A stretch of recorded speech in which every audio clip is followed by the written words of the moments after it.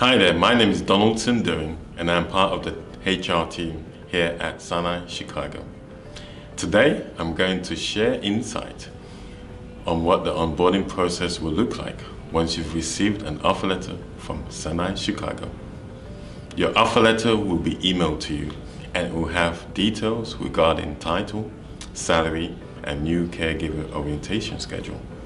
Please be sure to complete Section 1 of the I-9 form link in your offer letter and bring in the required ID along with your credentials to your scheduled employee health appointment, where you will see a HR representative afterwards. Your recruiter will schedule your employee health screening appointment. You will receive an email from Emuware confirming the date and time you are scheduled for your appointment. You will need to log in prior to your appointment to complete your profile, upload your immunization records, and your BLS card. Regarding your onboarding document, you will receive a separate email with a link to Sinai portal to complete the documents below. Please note that these documents will need to be completed within 48 hours of receipt.